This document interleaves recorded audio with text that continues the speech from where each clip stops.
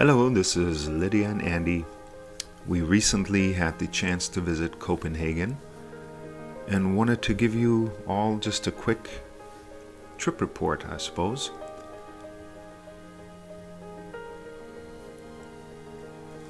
We left Washington Dulles International Airport and had a direct flight on SAS Airlines into Copenhagen. We elected to get a rental car because we were driving on to meet my mom in Germany. I would have done this differently now, knowing how well the metro works in Copenhagen. There really is absolutely no car needed there. Since we had some time to kill, we visited a few of the sites near the airport. So in that regard, it was good to have access to a car. But we ended up having to pay parking for the vehicle and also obviously the rental fees for 3 extra days. So lesson learned there.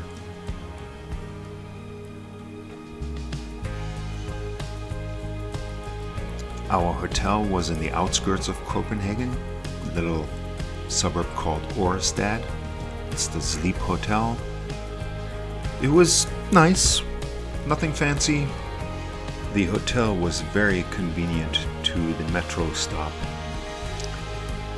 The entire area had some interesting architecture. It had a great big grocery store on fields. And we elected to get the Copenhagen Card. With this card, it gives you free access to the metro and then also various attractions, museums, and sites. It does include a river boat cruise, which was very nice. One word of caution, although the Copenhagen Card grants you access to Tivoli Gardens, it does not include any rides. So you may want to consider adding a ride package if that is something that you're interested in.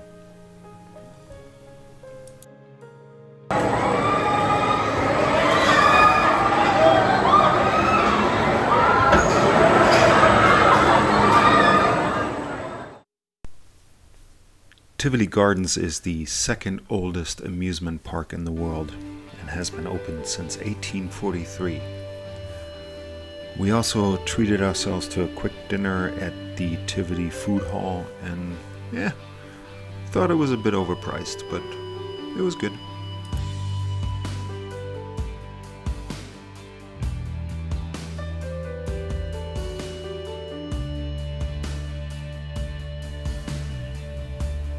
We went to Nyhavn on multiple occasions during our stay.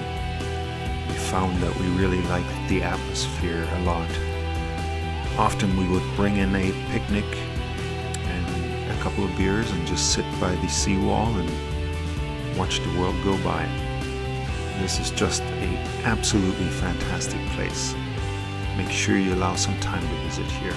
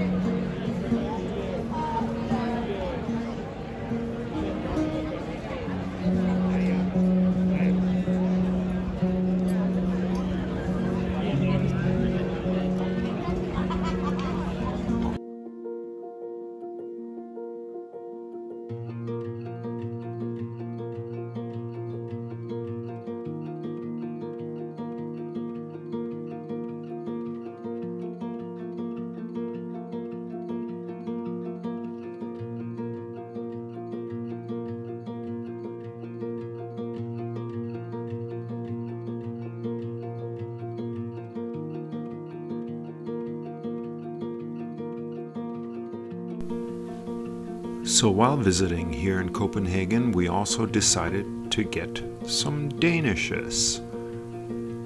We went to 3 different bakeries, Hart's, Juno's, and Anderson's, and tasted various Danishes that they had to offer. And yeah, I don't think we walked away having a favorite. They were all wonderful, and I highly recommend you do this as well. More good stuff. Getting some more pastries.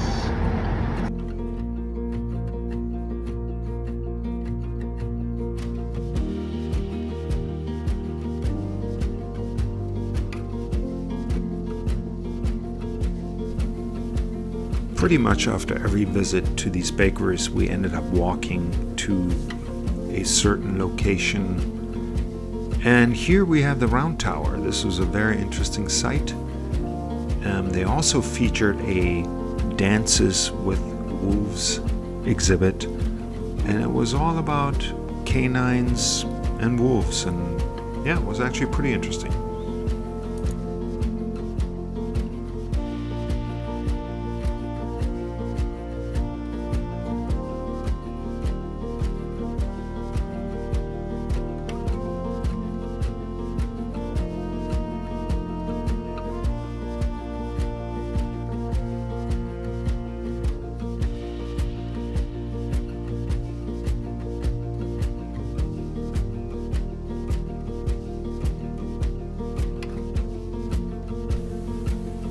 We decided to visit Rosenborg Castle, and as a heads up, when using the Copenhagen card, you will need to make an appointment of the particular hours that you wish to visit the castle.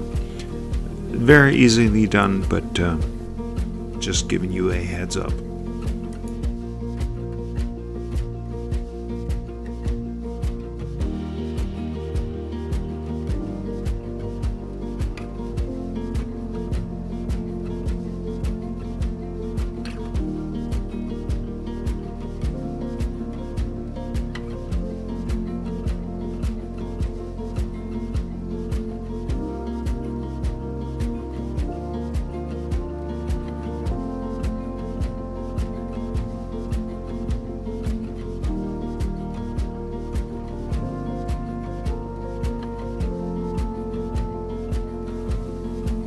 We took a stroll through Freetown, Christiania, which is essentially a bunch of folks that began squatting on an old military base.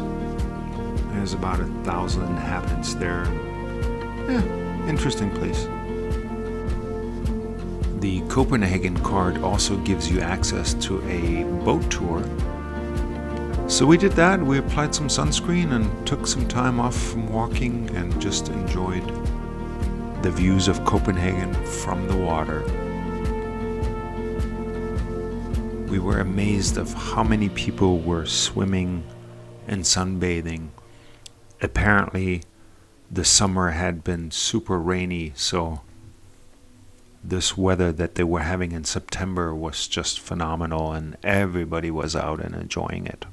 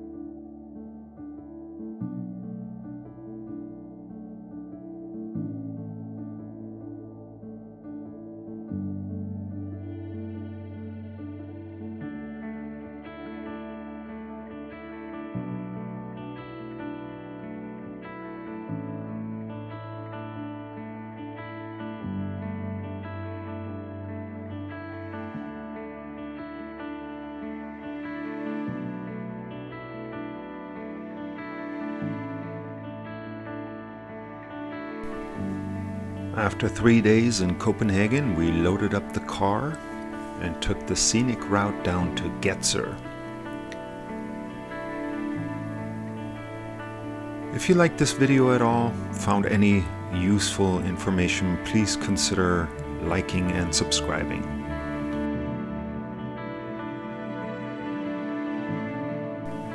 We had plenty of time to scout out the area in and around Gedser. We treated ourselves to a beer, and then were treated to another round by this local gentleman named Ken. It was his birthday, so that was fun. We then queued up at the ferry terminal for the car ferry and waited our turn to board and head to Rostock, Germany.